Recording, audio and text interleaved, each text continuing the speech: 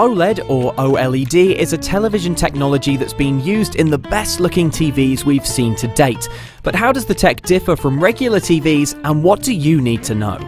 OLED televisions produce their images via a different technological process to other kinds of TVs, and we at CNET have been very fond of the result, with the first OLED TV we reviewed producing the best picture quality we've ever seen. But to understand what makes OLED different, you first need to know how pictures are created in an LCD TV, which is the technology in common use today.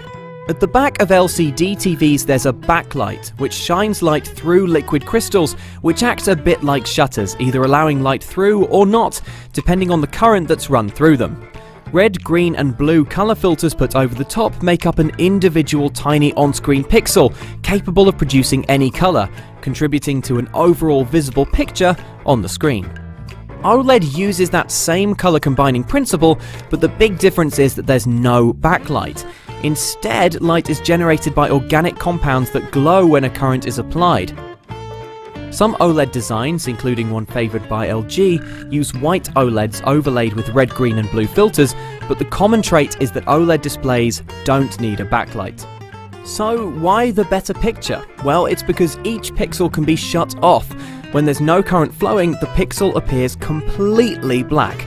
This extremely high contrast between light and dark makes for a lovely image, and we found beats the picture quality on sets that use backlights, even though TV makers have found clever ways to dim backlights in LCD TVs to make darker parts of the screen as black as possible. OLED screens can also be made very thin and have wide viewing angles, and the tech can also be put to use in bending or transparent displays.